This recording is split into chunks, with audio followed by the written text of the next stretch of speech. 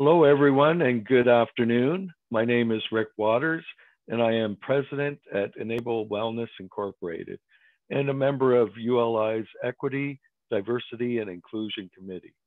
On behalf of ULI, I am pleased to welcome you to our today's session, Barrier City, Rethinking Inclusive Environments in City Building. This is the first inclusive built environment focused program for ULI, and we are committed to continue doing more thought leadership in this space. Unfortunately, our sign language interpreter is not able to join us for this session. We will provide enclosed interpretation in the webinar recording. We apologize for any inconvenience that this causes.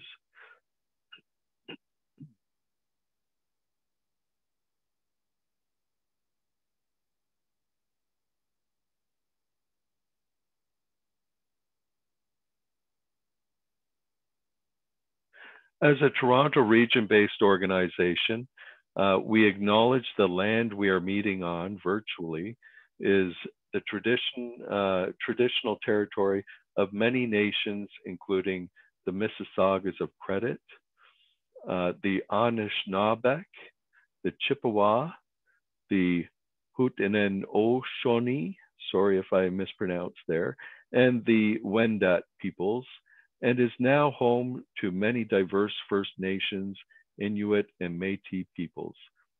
We also acknowledge that Toronto is covered by Treaty 13 with the Mississaugas of the Credit. We are grateful to have the opportunity to work on this land, and by doing so, giving our respect to its first inhabitants.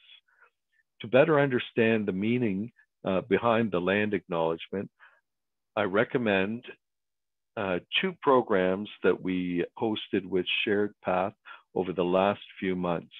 13,000 Years of Indigenous History in the GTA and Why It Matters to Planning and Development. And the other is Whose Land and Whose Law? Indigenous Land.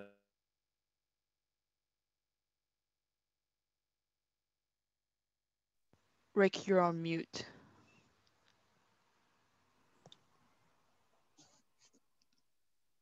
Sorry about that. I think I cut out there for a minute.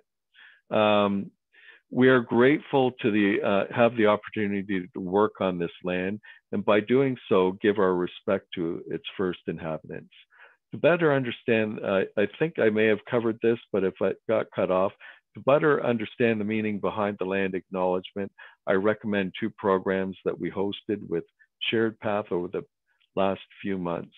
13,000 Years of Indigenous History in the GTA and Why It Matters to Planning and Development, and Whose Land and Whose Law? Indigenous Land Rights, examining the duty to consult and accommodate.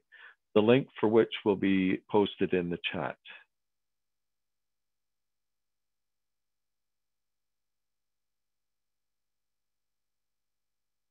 So just to get started, many of you will be familiar with these items, but for those who are new to the ULI, I would like to go through a few housekeeping items before we begin. Everyone will be automatically on mute. Closed captioning is available for this session. To turn it on, please select the closed captioning button on the bottom of your screen and click Show Subtitles. There may be slight delay and might not be 100% accurate, so please be patient and bear with us. There will be a Q&A session at the end of the webinar. Please be sure to submit your questions via Q&A function on the bottom of the screen.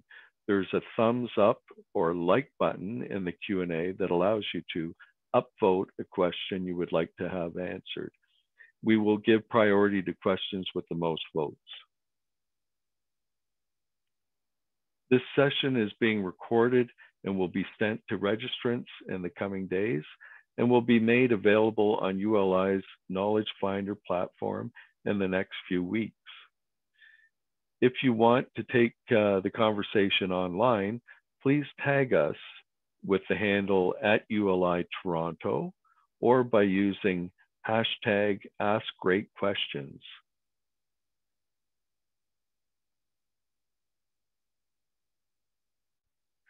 Today's event and all other ULI programming would not be possible without the support of our annual sponsors. I would like to say a major thank you to all of them for their support. ULI Toronto relies on the support of our sponsors who allow us to put on the quality programming we do to drive our mission of creating and sustaining thriving communities. To allow them or to all of them, we say a heartfelt thank you.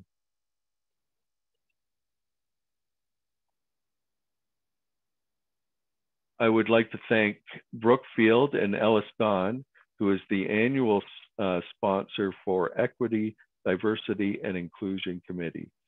We thank them for their continued support of our committee's activity throughout the year. It is now my pleasure to introduce the overview presenter and moderator for today's session, Laureen Cazier, Associate Accessibility and Wellness Specialist, Human Space.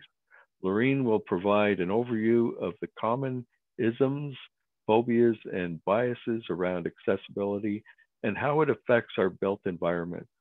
After the presentation, Laureen will dive straight into discussion with our panelists. Laureen, I'll be back at around 12:40 p.m.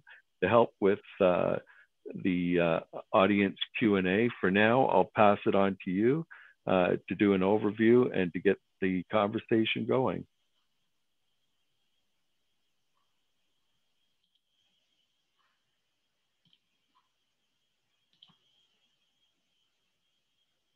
Thanks, Rick. Hi, everyone. So my name is Laureen Cazier, and I'm so excited to be here with you today.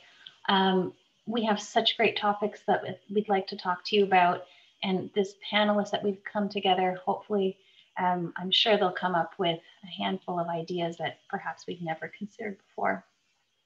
Before I begin, I'd just like to issue a warning that I have included some historical images that may cause some people to be sensitive to.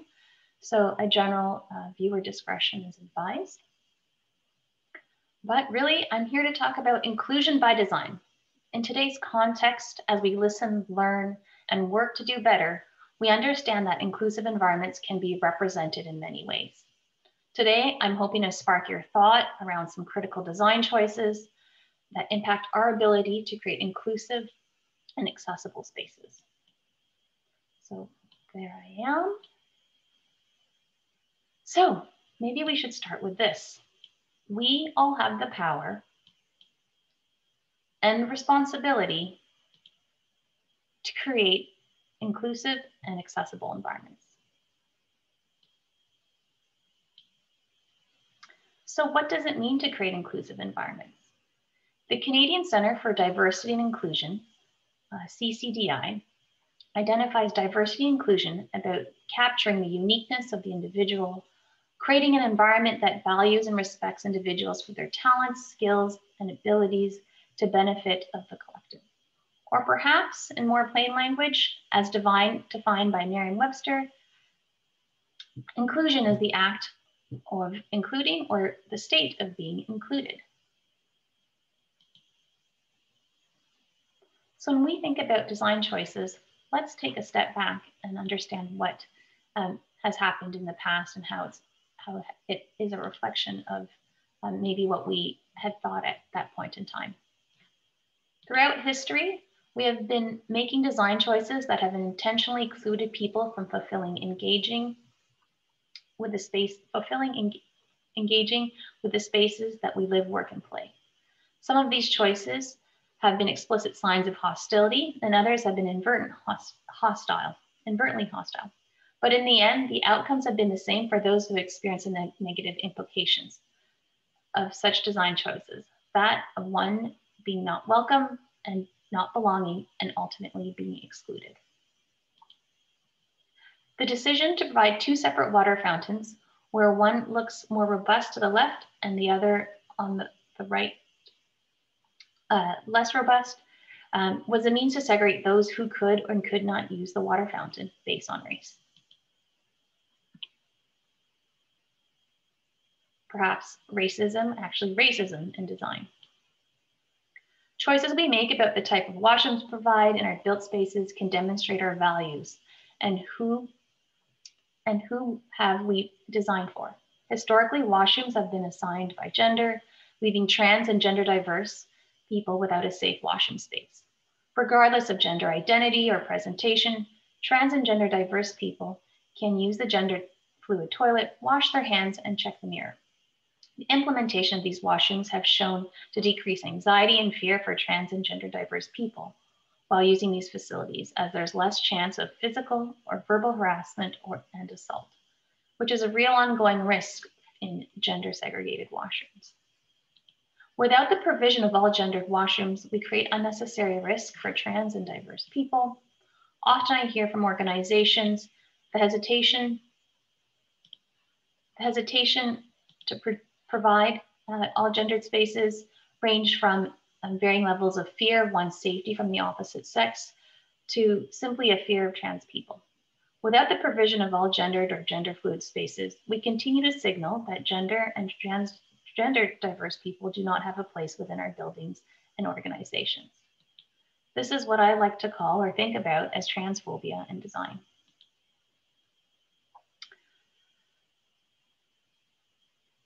Many of our grand historical monuments feature exuberant elements such as grand staircase, signaling the welcoming to a grand space. However, without the presence of an at-grade entry or an accessible ramp, these buildings are not welcoming to persons who aren't able to use the stairs. Ableism.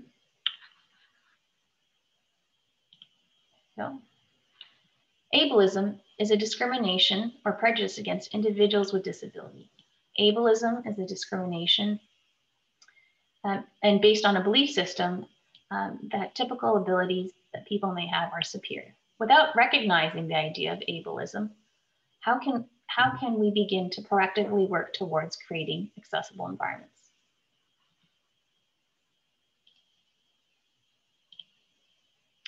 Isms, obias, and bias. So with all of this percolating in the back of your minds, I'd like to touch on some common isms and obias. I will not claim to be an expert in the area, but really have given it some thought over the last year or so to understand how this affects our design and design choices we make.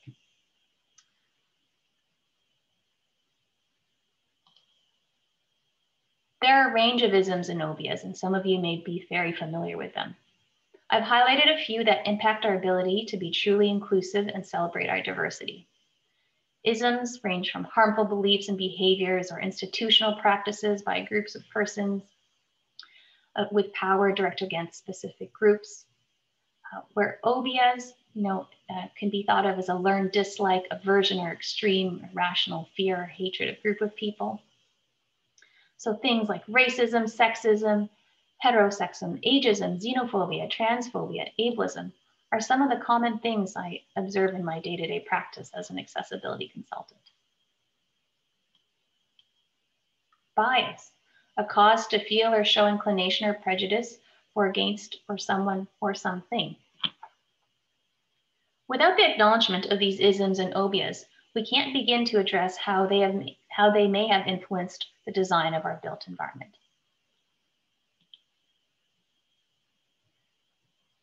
So I just would like to take a moment to sidestep and just explore the relationship between inclusion and accessible design.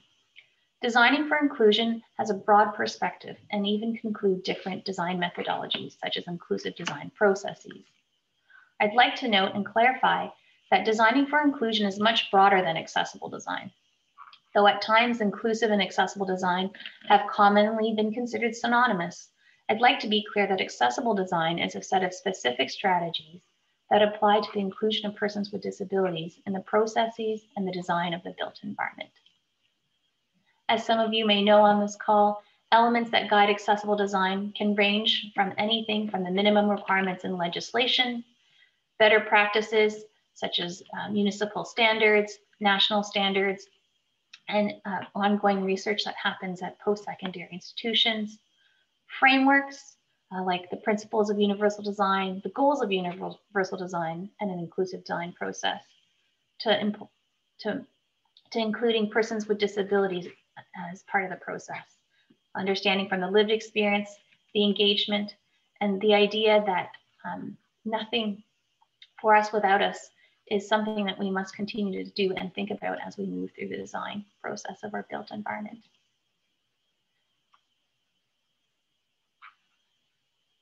So when we think about disability, we like to think of it from a whole perspective of the range of abilities we have as people. Too often the mistake or a common thing that happens is people think around accessibility as designing for people using mobility devices.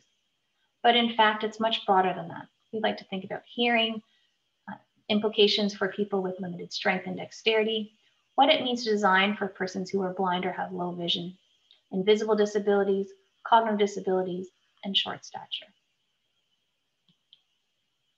So I'm just going to take a few moments to just share some examples of accessible design strategies that we've implemented in a range of projects.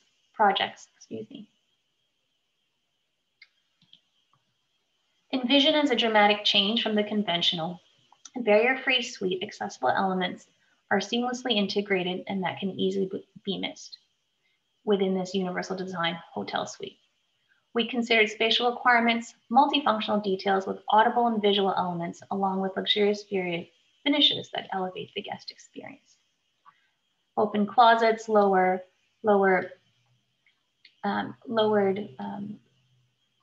drawers and pulls, accessible knee spaces at desks, audiovisual elements such as doorbells and alert systems that are coordinated with the cove lighting system to indicate that someone may be at the door or a fire alarm may have been pulled.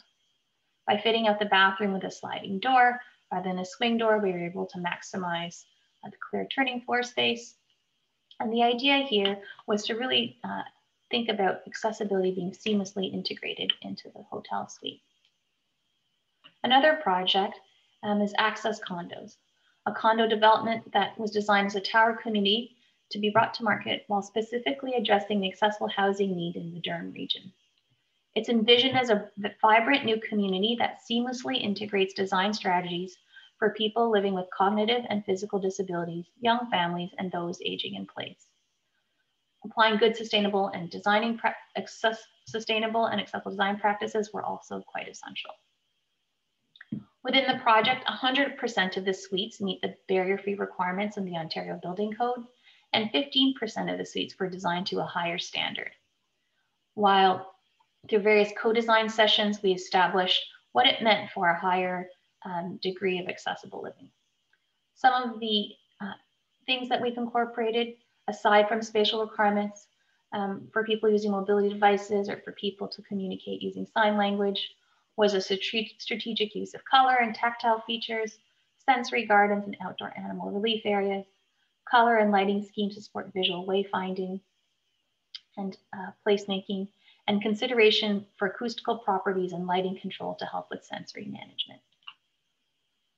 Lastly, I'd like to share a concept project with you called Neighborhood Nest, where we recognize that the strength in building resilient, cohesive communities must consider accessible design. In Toronto, we have a great existing social infrastructure of public amenities, such as libraries and recreation centers. But think of how much more resilient our network would be if we could add even more opportunities for making connections with a finer grained layer of readily available and accessible social gathering spaces throughout neighborhoods. We believe that there's a real opportunity to create these neighborhood gathering spaces by reimagining the internal private amenity spaces that we already provide in new housing, places to foster social bonds that make resilient neighborhoods. 3 key physical characteristics include providing options along the public realm to offer invitations to pause or take a break, seating that includes basic accessibility features, elements like bicycle parking and movable furnitures, as well as canopy, providing opportunities to stay with a generous variety of places to sit, lounge, and interact, to quiet nooks, flexible and accessible furnishings, and all types of range of seating options. Places to return, like providing beverages, coffee time as a natural recurring social event. but also providing opportunities for community events such as a farmer's market or book club.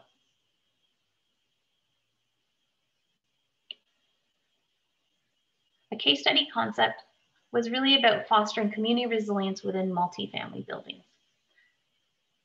The accessibility strategies can be easily missed as they've been carefully considered and integrated to the design. In the background, we integrated a robust network of hard infrastructure. The place itself is designed with accessible design strategies, along with passive house design, as well as high performance and window walls. In addition, some decisions made were around providing a canopy for passive house shading, a robust communications network, emergency power and air conditioning, as well as a system for enhanced air quality, refrigeration for medical supplies and other essentials, and continuous water backup. Together, these things, what we like to call the social infrastructure, along with the hard infrastructure, create support systems. These rich and resilient communities create a network of resources that help us to respond to stressors that can be brought on by extreme weather or unforeseen crises. Building strong neighborhood connections with intentional hard and social infrastructure places where all members of the community are welcome to. When thinking about emergency crisis situations, in many instances, emergency centers, shelters, or quick response environments are not designed to be accessible. In cases where there are power outages and elevators are out of order, or emergency backup services are not provided, often persons with disabilities are disproportionately and negatively affected. The development of something like a neighborhood nest is a take to a typical amenity space in a condo development that can act as a key piece of supporting a connected and resilient neighborhood. So if there are three messages I could leave you with, it would be that accessible design supports an inclusive experience. Effective accessible design includes people with disabilities into the design process. And lastly, where I'd like to leave off and launch into our panel is, are you willing to take ownership and responsibility? How can we commit to making more inclusive and accessible environments through the decisions we make in the built environment?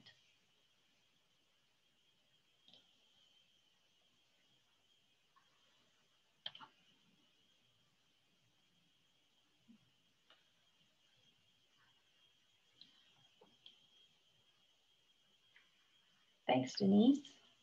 So I'd like to welcome our panelists. Danielle Feidler, Senior Vice President and Brand Experience at Tridel. Brad McCannell, Vice President, Access and Inclusion at Rick Hansen Foundation.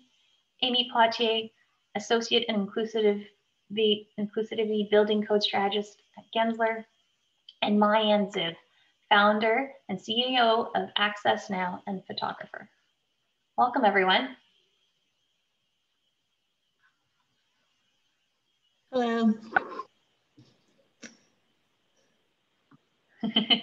Okay, so we had the chance to meet and connect prior to this session, and we talked about a handful of questions about what would be important for us to talk about during this session. And I think one question that came up was, what does it mean to have an accessible environment? Amy, as an interior designer and someone who's been practicing in the environment in the area of accessible design, what does that mean to you? Ultimately, I think that an accessible environment means that the built environment would not contribute to a person being able to not access the goods and services that are provided. So it's more of a what can you do versus what can't you do, and is the built environment, what was designed in place, contributing to that? Thanks. So Mayan, how does that compare to work that you've been doing with Access Now? Well, I think for us, so I've grown up with my disability. I've used a wheelchair throughout my life. And and I find that so interesting that I say that now when I'm on the Zoom calls, because you don't always know. But I think, for me, one of the biggest experiences of frustration has always been feeling less valued just by showing up at a place that wasn't actually accessible for me. And so what we did with the platform at Access Now was create a space where people could vocalize those concerns and share their own experiences, and together determine, you know, what makes a great space, what makes an inclusive or an accessible experience. And that's really the approach we've taken. That's great. Danielle, you spoke a little bit about iconography in some of the work that you've been doing through Tridel. Yeah, building a bit upon what Mayan just said, and I really love that concept because you said, you know, virtual world, you can't see the difference. I think that's so clever. I would say, you know, for many years, we tended to think of this solution as a physical one. And Mayan just made that analogy of a bit of there's a social and emotional component. And when we look at accessible, it's from a Tridel's point of view. It's, you know, we want our communities to reflect the beautiful diversity of our city. And I think when you consider in a world where we think there's so much ability to connect through digital technology, we have more social isolation than ever. And so when we are looking at the sort of accessible housing solutions, it's to look at the entire picture to the best of our ability, but also recognizing that what works for one doesn't work for another. So you mentioned the iconography concept that we were talking about, and it was, you know, just literally, we have been working with Luke Anderson from Stopgap, for those of you who may have worked with his group before. And it was something as simple as just the emotional consequence of having the traditional, person in a wheelchair or an assistive device represented by, you know, the straight up person that's rigid versus the active. And I think anyone in this space, this has probably been something you've been, you know, readily exposed to. But when we drilled it down to a range of things that create, you know, whether it's the symbols, the height of our and the types of our signage, wayfinding in a condominium community, it started really, you know, going down a deeper path of design and the whys and the whys nots. Like, if it can exist in a hotel, why can't it exist in a residential housing environment? And so, sorry, I know I digress, but the idea of accessible environment is truly to draw from, I think, the current discrimination language or anti-racism. It either all the way is anti-barrier or it is a barrier, and there is no in between. You either have your policy and designs intent on creating an anti-barrier or barrier-free environment, and that's to be inclusive of everyone. Great, thanks, Danielle. Another question we talked about as a group is, what are we missing in the narrative when we speak about persons with disabilities? I know Brad and Mayan had a handful of topics that they brought up. Who'd like to go first? Brad, you're on. Brad, go ahead. Okay, so please release me. Yeah, I mean, we could all talk about this all day long, I'm certain, but the big thing that I think gets missed out there is just the concept that it's somebody else, that disability happens to somebody else. And I would argue that it doesn't matter if you are a teenager and you do a face plant at skiing and you end up in a wheelchair as a quadriplegic, or you're 95 and you need a walker, you are going to have a disability. The only question is when and for how long. So it's not about somebody else. It's everyone. It's everyone everywhere. And so this idea that it's for a few wheelchair guys, even that focus on wheelchair users, I mean, it may seem odd coming from a wheelchair user, but geez, we've dominated the codes, we've dominated the regulations. When you ask a person on the street about disability, the first thing that pops in their head is a wheelchair. You know, the international symbol for people with disabilities is a wheelchair, but wheelchair users are less than 30% of the population of the community of people with disabilities. So this focus on wheelchairs is really inappropriate. Thanks for sharing those stats, Brad. Mayan? Yeah, I definitely would echo what Brad said, and I think also it's we think of people with disabilities as this otherness, this other category, and for me, what would be the change that I'm really hoping to see, and that kind of transformational moment is where we involve that narrative of disability into how we do everything, how we design spaces, how we write, you know, whether it be a news article or a film, or how we create a lesson plan for someone, or how we serve dinner. It could literally be anything that we do in our lives. I think that when we understand, you know, Lorraine, as you so elegantly put it, when we understand elements of accessibility and inclusive design, we understand that those are often inspired by and for people with disabilities first.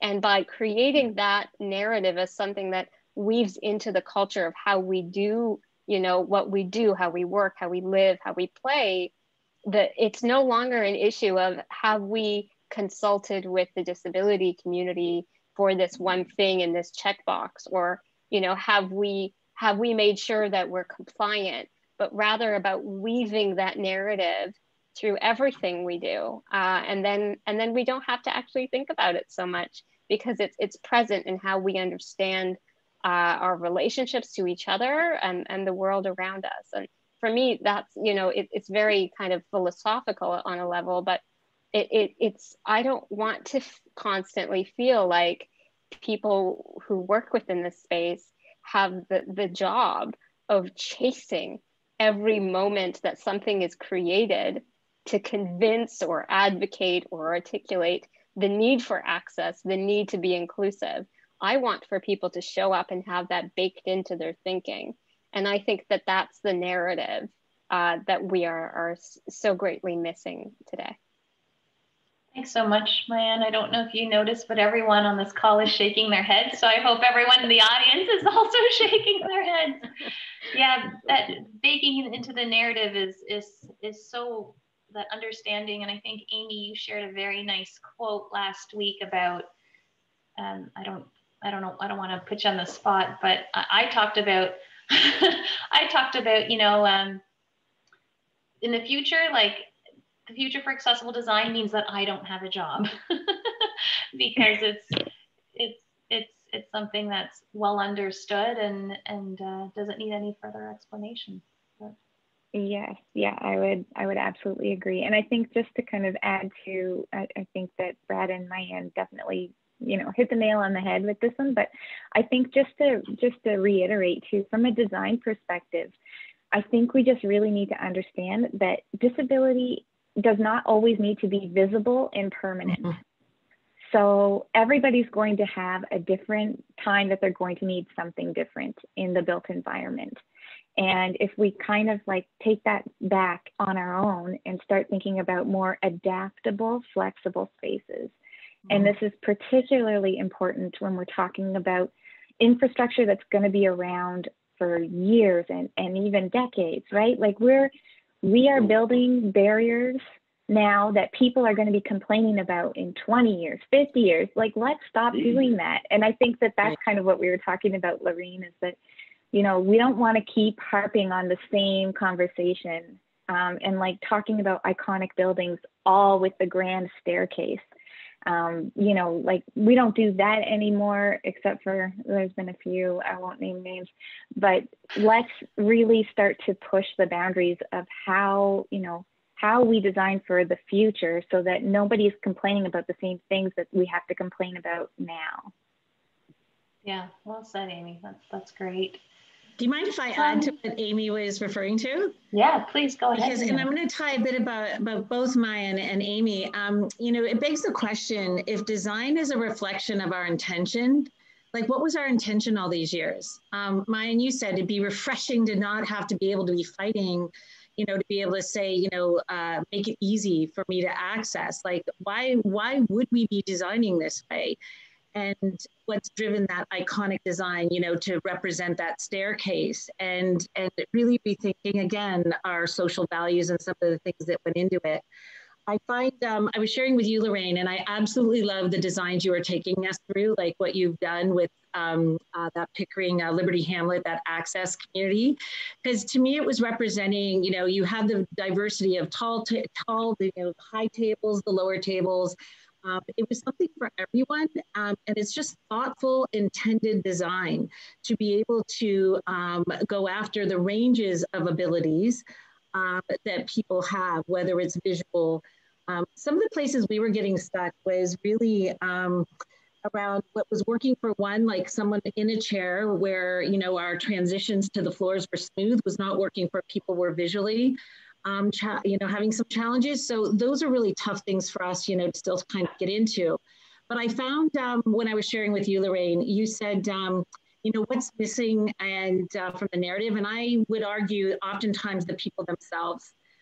Starting off, Brad, I paid tribute to what you said because starting off, I think it was almost 20 years ago now, there was a couple who was looking for a accessible home to live in Toronto. And there was a 5 to 8 years still for a wait list in Toronto, or is it worse? But it was something, you know, really challenging for them. And anyway, we started off on this concept of a condo challenge. And we had this, again, this Luke Anderson and some of the colleagues that we knew take a challenge and say, you know, in there, and it was primarily wheelchair focused, Brad, but we were starting and we didn't know what we didn't know. And from that, we learned that you need to have the consumers at the table with the ranges of different challenges. And then it becomes, I'm going to say, almost simplistic and elegant. They contribute to community-led design. So what's missing for the narrative? I'd almost say people themselves. And we have to take a much broader view as opposed to just the professional experts sometimes just weighing in. Thanks, Danielle. Okay, so the time is flying by. Yes, it is. Always. It's just flying by. I guess sign of you're having a good time. So I think I'd like to merge two questions together. The idea of, you know, what is the future? Paint the picture of the future. What would an ideal model we are all building towards what would be the ideal model we are all building towards to be an inclusive future? What does a barrier-free environment look to you? And what are some next steps? Anyone want to start? Well, one of the things that I think in terms of next steps and looking at the big picture and moving forward, I think one of the first things that has to be recognized that access is not a design decision. It's a management decision. Mm-hmm. Management decides the target level of access to be provided. I talk to architects all the time and say, I'd love to do what you want to do, but the owner's not going to go for it. So you have to recognize that this is management has to set a target level of accessibility. Like when someone says to you, I want my premise to be more accessible, the very next question has to be to who? Wheelchair users, to people with vision loss, people with hearing loss. They're all different disciplines, all different solutions. And so the step one is for management to recognize this is their responsibility. And what you've been doing up till now is a code minimum access strategy. So you're just defaulting to code. Mm-hmm. And we know code doesn't make it. It's not even close to being, providing a real inclusive environment for that matter. Mm-hmm. But, and the other thing I just want to add as a starting point is just to keep in mind that access is being able to get into the stadium. Inclusion is being able to play in the game. And so you have to think of it in those big, broad terms. Mm-hmm. Mm-hmm. Thanks, Brad. Yeah, it's a responsibility that I imagine everyone on this call and anyone who's joined in are all in positions of varying levels of power to decide how and to what end are we creating accessible spaces. Any thoughts from Mayanne or Amy? Yeah, I can add. I think, I'm at the point now, I think that, and I think there's a bit of precedent for it, not just from the disability community, but really from any marginalized group, where I'm kind of feeling like one of the most important next steps is really for every single person to take responsibility and be accountable. And I think that that's really what Brad's also speaking to is we all actually probably come across this in our work where we speak to someone who has the intentions, but for some reason there is a barrier, and it's usually another human being or another policy, which is, led by a budget, which someone designed, which somebody put in place, which somebody put red tape around. there are so many reasons why access is not prioritized because of the complexity of whatever the project may be. And I would like to realize a day where people are incentivized and want to be the best at accessibility and inclusive design, where it is a goal and it is a competitive advantage and it is a delightful experience to be part of, and not something to be feared and not something to avoid. And I think that we have quite a long way to go before we get there. And most of us are there. That's why we work in this space. But how do we get to the place where every person realizes that they have to do something? They have to do something, they have to act. And I think that that's where recognizing, you know, whether you are a person, whether you run an organization, whether you're representing an entire country, I think every single human person on the planet has a responsibility to contribute to making an accessible and inclusive world for us. And I don't think that the mainstream understands that yet. Thanks, Myan. Myan, I think that we need your call to according to action. the World Health Organization, Yeah. there's over 3 billion of us out there, or sorry, 1.3 billion people with disabilities in the world. That's a bigger market than China. Why are we being marketed to? I don't get it. Amy, you were going to say something? And then I just appreciate Myan's call to action. And I think that if I could offer any advice to anybody on, you know, what should you do next? You know, you feel compelled by Myan's call to action, which I think we all need as a design professional or somebody that has responsibility that is going to impact design. Start with getting a little bit more feedback about things that you've already done. Mm-hmm. Because chances are you probably thought you did something really well that probably is not working. And I don't think we as design professionals do as good of a job as we should on collecting that data. How is space actually used when we hand it over? What is annoying to the people that are using it? And when we start getting that feedback and data, then we don't keep making the same mistakes over and over again, even with the best of intentions. Mm-hmm. And so I just, if you're looking for a starting point, that's going to be my suggestion on that. And then the second one is, if you haven't listened or watched the You Can't Ask That series on CBC, which Myan was graciously part of, I think you should. I think you should, because there's a lot of people out there that are nervous about asking questions. They're all anonymous questions. They give a lot of great feedback. So CBC, you can watch it on CBC Gem. You Can't Ask That 15-minute segments. Start there, start talking about what hasn't worked in your past designs, and then let's have another conversation next year about the next things that we're going to do. Or maybe not next year. Next week would be fine too. Thanks, Amy. That's great. That's great. We'll make sure to...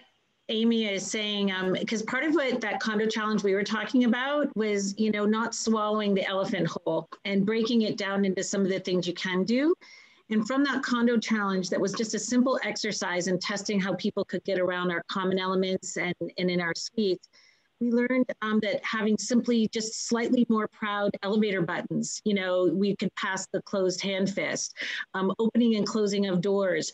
You know, I think it's amazing what the Rick Hansen Foundation is doing with the certification similar to LEED in our industry.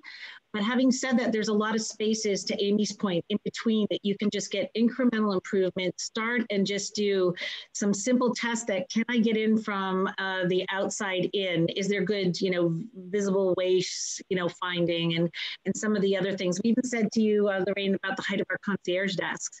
You know, we didn't have to compromise on the aesthetic. We just did 2 heights. And that allowed children as well as a range of people. But I loved what you said, Amy. I thought that was great.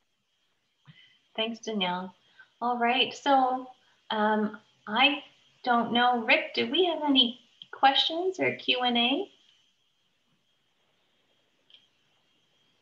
Yes, we do, actually. We have some great questions. We may only be able to get to a couple of them right now, but let me just pull them up. Sorry, I got screens on top of screens here.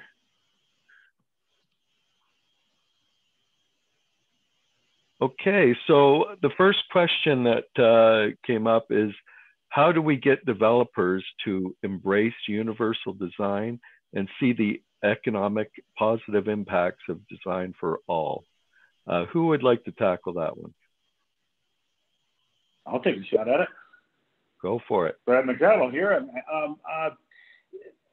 We at the Rick Hansen Foundation asked the same question. We wanted to know from a commercial space, retail space perspective, if it was all accessible, what would the impact be on employment, for example?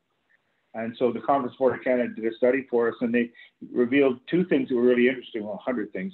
And the first thing was that if the built environment met our minimum standard of 60%, which is above building code, by the way, then what would happen would be that the current rate of unemployment in people with disabilities is running about 57% of people ready, willing, and able to work. So not 57% of the whole community, but of the people ready, willing, and able to work, 57% of them are either unemployed or underemployed because the built environment is not accessible. And what they did is they put a number on that. We've never had a number on that before. And the number is $16.8 billion to the gross domestic product. Mm-hmm. Now, if there was $16.8 billion buried out in the roadway, I know we would go dig it up. And if we had to get special equipment to do that, we would invent the equipment. If we had to train people, we would train them, but we would not leave $16.8 billion on the side, especially when access, as Amy was saying earlier, access is really not that difficult, and it's not in the least bit expensive. We have another study at the Rick Hansen Foundation done by the HCMA Architecture, revealing that at a design stage, there's no cost to creating an accessible environment, and maybe 1% if you go all the way to Rick Hansen Gold. And so these studies are both available on our website if you want to look at them, but the implication for employment alone, employment changes everything. If I'm employed and I've got money in my pocket, then I get treated the same as everybody else, because the simple truth is you should want my money as much as you want anybody's money. So getting employment, being part of the market instead of the non-market, being able to buy a house, being able to buy a car, it's all the difference in the world. So that one thing would change $16.8 billion to the gross domestic product. Just that one little thing. Thanks, Brad. Do you mind if I weigh in there too? I think I'm the developer on the call. From Tridell's perspective, I agree with Brad, and I'm going to go back to Lorraine. You talked about the opias and isms and the unconscious biases that sort of is in the, I would say, the psyche of how traditional accessible design has been positioned. And I think there is this concept, Brad, to what you were talking about. It is equal to something that all of a sudden becomes unaffordable in a market that's already hyper competitive. But now dial back, if I were paralleling the experience of when we first brought sustainability into the marketplace, it was something that, in our local GTA, New York was doing it, but we weren't. And what did it take to get sustainable design in the forefront? It was something like through a option positive-based system like LEED, which I think the Hansen Foundation is now pushing.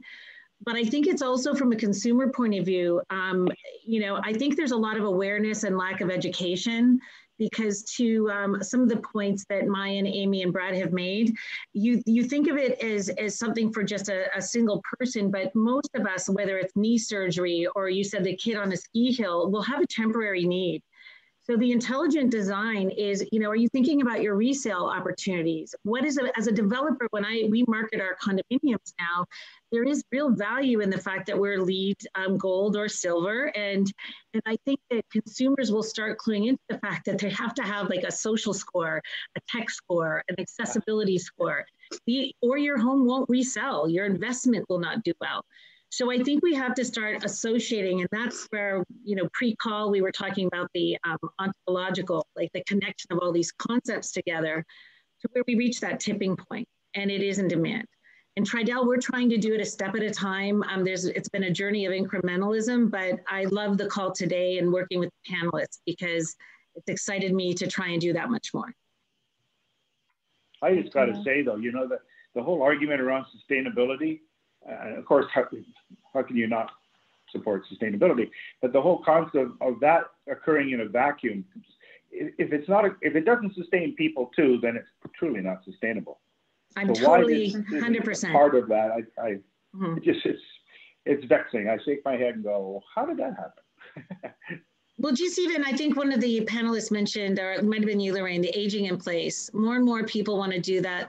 We have a seniors housing division, Del Manor, and there's, I mean, as quickly as we're building them, something that's reasonable and affordable and provides the care that people are looking for. I just think that it's much smarter to go back to what's our intention in our design. And I think it's aligned with what Brad's saying. Thank you very much, Brad. panelists. That's some awesome answers we're getting.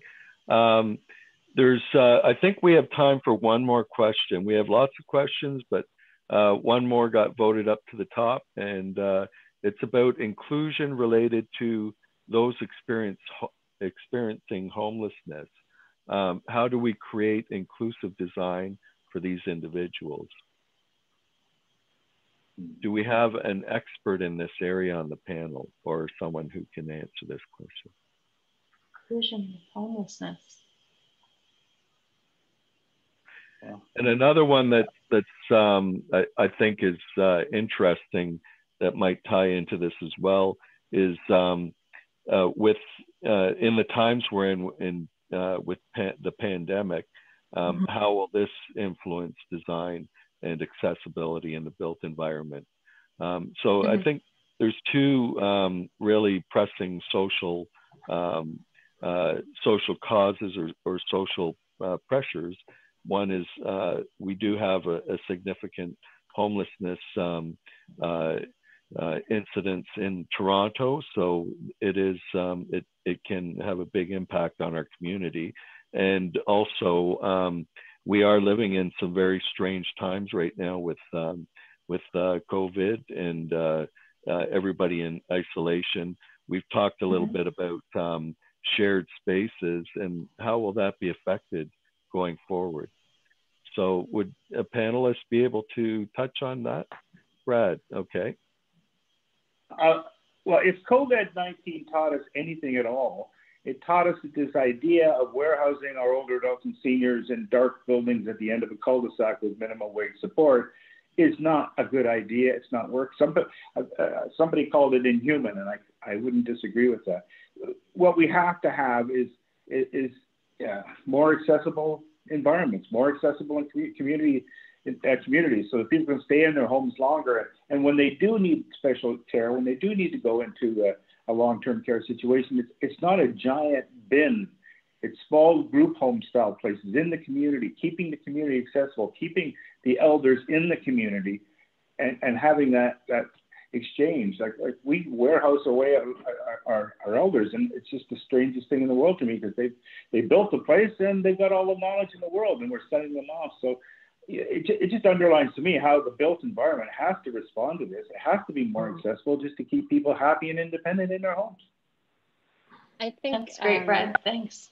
I know we don't have a lot of time left, but if go I ahead, could just maybe add a small comment.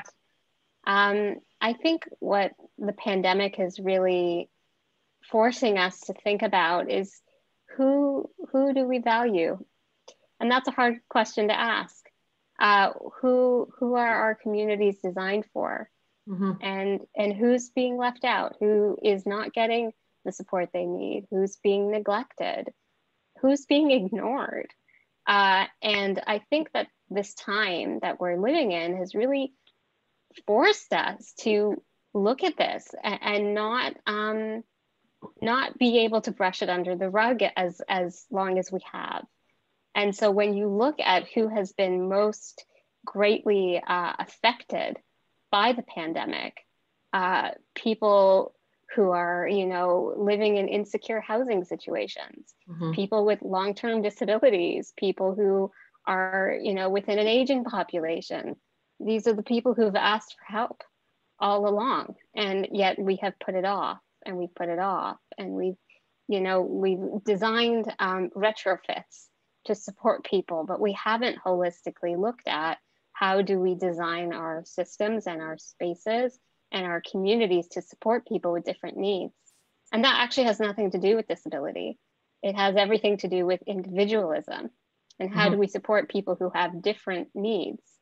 And so I think that for me is one of the greatest lessons of this pandemic. It's we have to move beyond thinking of regular, normal people and others. We have to understand that every person has a different experience, and you think you're secure, and then all of a sudden your entire world changes, and you have to adjust and work from home and completely redesign how you live and work. And wait a minute, a lot of people with disabilities specifically have been doing this all along. So maybe it's a moment to experience and understand empathy, and hopefully that can accelerate. And I remain optimistic, even though the news tells me otherwise, that we can do that people can learn and change and realize that we do need to do better. I think Winston Churchill said, never let a good crisis go to waste. And the pandemic, there's pressures and there's some interesting things happening where, because people can work virtually, a lot of like the issues in the city and the affordable housing crisis is, again, everybody competing for the same square footage. And it'll be interesting because there is a bit of an exodus, people saying, wait, I can live in Kitchener and still work in Toronto, or I can move to where it can be cheaper. And I don't think that's the answer, but it can relieve some pressure where people can have access to work and, a living, and through leveraging technology and shifting some of the density issues and making hopefully things more affordable. I don't think it's a one, sort of single bullet solution. As with many things, it's complex. But I do find, Maya, when you were saying an internal truth that things are always in flux, and there can never be one product or service that's a solution for any given person, because we all change, and the society, there's all these different groups.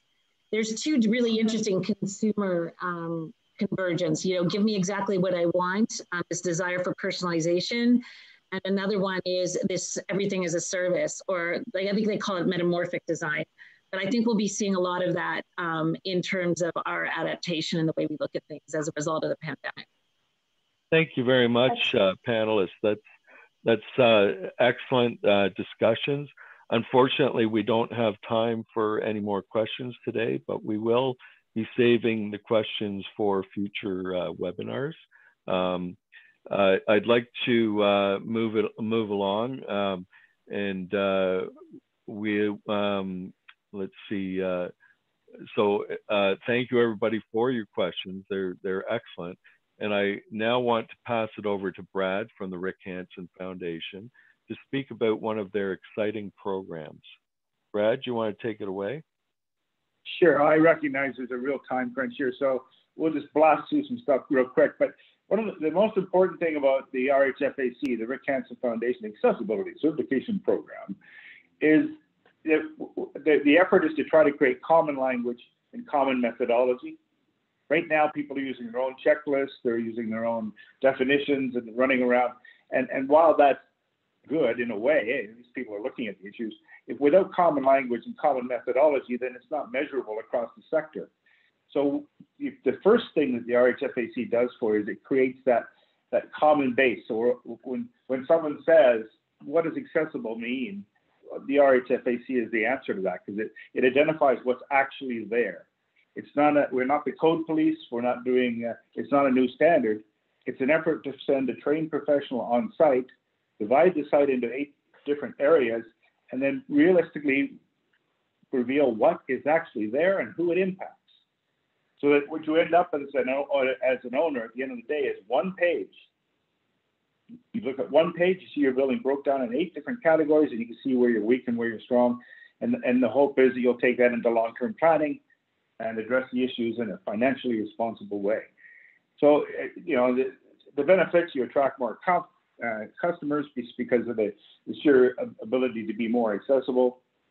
There's market differentiation, there's fewer future retrofits, and it classes you as a visionary in the field. But from a community perspective, the real value is that common methodology and common language, and agreeing for once what disability is on a national scale, so that we can address these issues moving forward. and recognize that disability isn't one thing, or sorry, accessibility isn't one thing, it's everything. It's all the connected issues. We've been playing a game of whack-a-mole as an industry for years now, and some of the other panelists referred to this, where we run from they're building a new library. Okay, let's go make that accessible. And now they're building a new pool. Well, let's run over there. And every time we're selling the same can of oil, we're convincing people why they need it. And in the meanwhile, we've created these islands of access, and none of the connected issues have been addressed.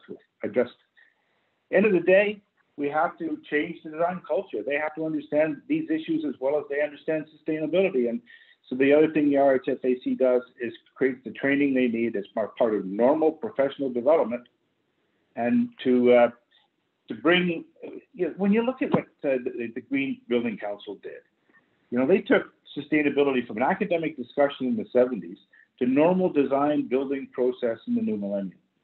And they did that by changing culture. They did that by professional development, having lead specialists in virtually every firm. It was a simple thing to do. They took the course.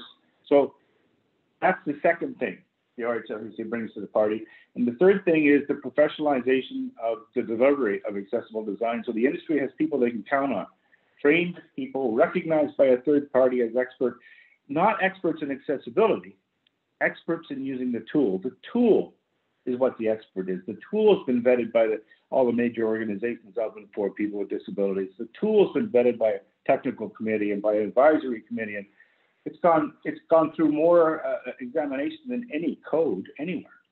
So it's current. Right now we have a complimentary rating program going on in Ontario, and there's 250 complimentary ratings to be awarded to the public, and you can see on the screen the areas we're looking at. I'm looking at the clock, and I'm saying I'm looking at Rick, and I got to go. But the bottom line is the RHFAC is a disability lens that will fit over virtually any project, and it'll bring you up to speed on a cross-disability basis. We're not wheelchair focused at all. So it's a real opportunity to first identify what's on your site and then to move forward in a financially responsible way. We can do assessments of pre-built, so we can do it off drawings, or we can do retrofits and things that work like that. Get a rating. Come on, Ontario, step up. Awesome. Thank you, Brad, for all the information of these fantastic programs. I apologize to everyone for going a little bit over our time. On behalf of ULI Toronto, I want to thank Lorene for leading today's conversation, and to Danielle, Brad, Amy, and Mayan for your participation in today's session. I found it incredibly interesting, and I hope the conversation will continue. Thank you to our sponsors, members, and guests for tuning in to today's session. We hope you are all keeping well, and we look forward to having you on future webinars. Thank you all, and enjoy the rest of the day.